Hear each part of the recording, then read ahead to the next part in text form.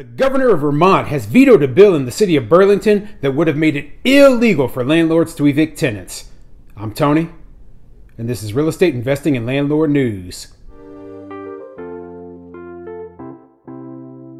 Alright, so I have an interesting topic for you today, and it's actually a good story for landlords up in the state of Vermont, and specifically in the city of Burlington. Now, obviously, I have covered the good cause eviction laws that they've been trying to pass up in places like New York for the last few months. And, I think this is a real threat to landlords, and they're trying to spread these laws all throughout the country. So up in Vermont, the city of Burlington actually had a good cause eviction law proposed, and they passed it.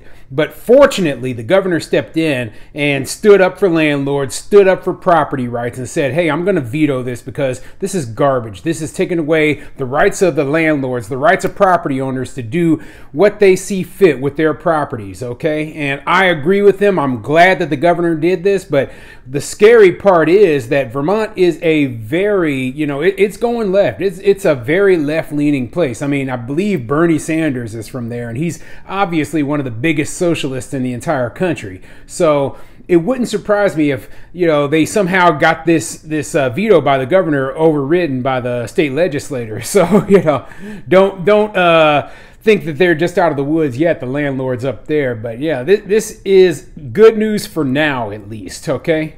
So before I get into the article, go ahead, hit the like and subscribe button, maybe leave a comment down below and let me know what you think. Do you think that the state legislator up in Vermont is going to override the veto of the governor and pass this good cause, allow this good cause eviction law to pass?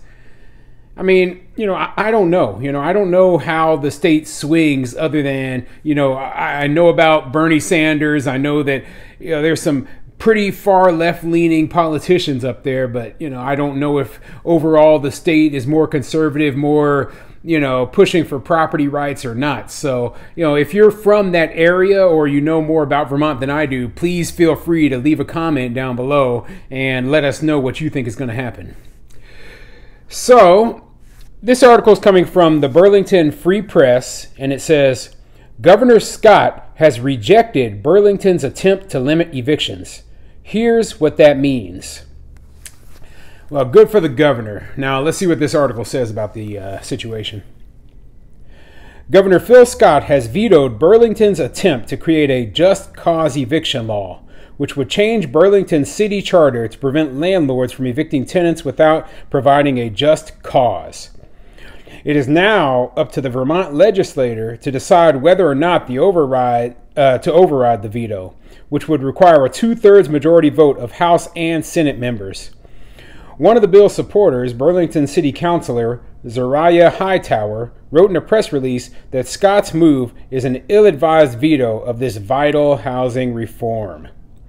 Well, I disagree. I think it was a good idea, and I think the governor is looking out for the property rights, especially of the landlords there in the state, okay? It's a slippery slope, and once you start passing laws like this, telling landlords, hey, you can't evict for these reasons, and you can only evict for these specific reasons, well, you're talking about, it's a slippery slope, it's pretty simple. But, what they said here, and this is, it said it would change the city's charter to prevent landlords from evicting tenants without providing a just cause. Well, that's not exactly true. Okay, the truth of the matter is that it has to be one of the causes that they allow you to evict for, okay? It can't be for any just cause, okay? A just cause, in my opinion, is, hey, I want to sell the property and get completely out of the landlord business, okay? And I'm going to sell it to an owner-occupant, but I can't sell it with a tenant inside of it. So if the tenant's lease is expired, then you let that tenant go, and then you sell the property empty. That's what a lot of landlords do, and I don't see any problem with that. Does the former tenant, do they become displaced when that happens? Yes, okay. However, they were only in that property for as long as that contract that they agreed upon with the landlord promised, okay? So if you're in a property and you have a 1-year lease, that's all the landlord has to follow. The landlord doesn't have to renew your lease. They shouldn't have to, at least, in my opinion. They shouldn't have to keep you in there as long as you want to stay.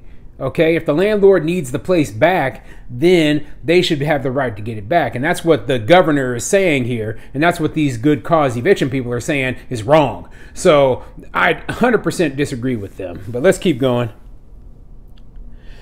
Vermont landlords can currently evict tenants for no reason other than their lease is up for renewal.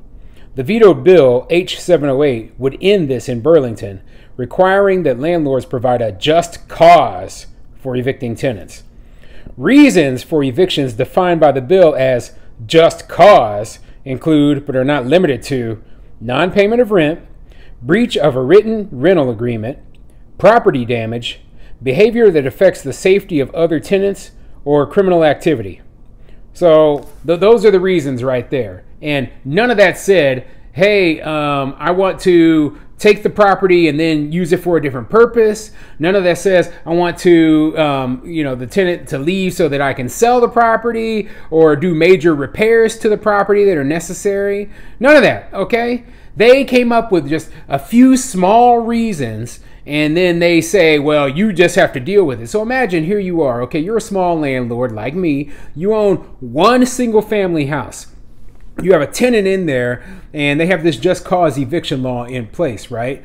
You say to yourself, hey, I am suffering financially. I'm losing money every month I own this property because, the tenant's rent doesn't cover the mortgage. So I just need to sell it. I need to sell it, get that tenant out of there, and that way I'll be back on my feet financially, right? But the city of Burlington comes up and they say, no, you cannot sell the property. You have to keep that tenant in this property, and you never can get rid of it. That tenant has to stay. Well, what are you supposed to do? Now, I realize that some people will buy properties with tenants in them, including single family homes. But in terms of single family homes, you usually pay a price. Excuse me. So you usually suffer by getting lower amount of money for your property if you're trying to sell it with a tenant in it when it comes to single family homes in particular. And, apartment buildings are different, but when it comes to single family, you shouldn't have to deal with this sort of nonsense. And I don't see anything in this that says that single families wouldn't have been covered by that law.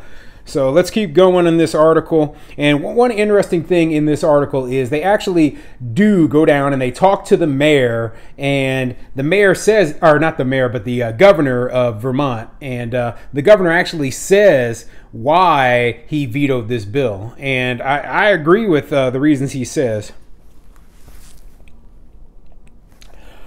Okay, why did Scott veto the bill? Scott said in his veto letter that he believes H708 would make it too difficult for landlords to evict tenants. By eliminating a property owner's ability to end a lease agreement at the time of the mutually agreed upon end date within a lease, this just cause eviction law effectively creates the potential for perpetual tenancy, undermining private property rights and a foundational principle of choosing to rent your property, Scott said. So he brings up absolutely great points, okay? This could create a perpetual tenancy where you just basically can never get rid of this tenant, okay? Your contract that you signed with that tenant, that lease agreement, suddenly it's useless. You might as well just throw it out the door because the government now would have been in charge of when the tenant, the government and the tenant basically have more property rights, and you are just stuck with them forever, okay? And there's nothing you can do about it. So what would this kind of situation create? It would create a situation where a lot of people, they don't want to be landlords, okay?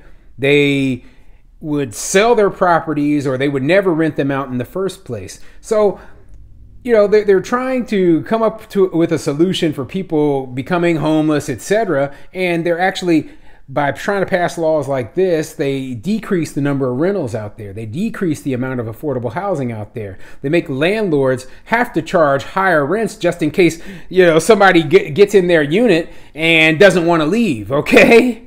I mean, they really are hurting themselves, and they're hurting the tenants on top of that, okay? And they don't even realize how bad it is.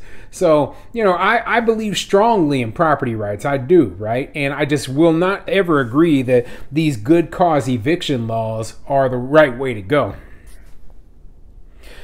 Why does this matter? Landlords provided no cause for evicting 50% of all tenants in Lamoille and Windsor counties in 2021, according to the nonprofit Vermont Legal Aid, who surveyed these counties as indicators of Vermont as a whole. Our experience has been that landlords are ending tenancies to sell the buildings or raise the rent, wrote Gene Murray of Vermont Legal Aid.